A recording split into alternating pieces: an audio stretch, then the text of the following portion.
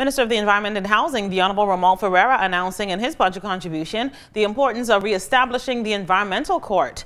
The Environmental Court will deal with issues surrounding unsanitary as well as unkept properties throughout the country. The Department of Environmental Health Services will reestablish the Environmental Court, Mr. Speaker. Consequently, and in preparation for this, 15 officers have been trained. Mr. Speaker, during the next budget cycle, DHS will be beefing up its community monitoring program. Immediate focus will be given to environmental nuisances that will be swiftly rectified voluntarily or through prosecution, Mr. Speaker, in the Environmental Court. Therefore, Mr. Speaker, I hereby place the public on notice that effective September 1st, 2018, we shall and we will begin.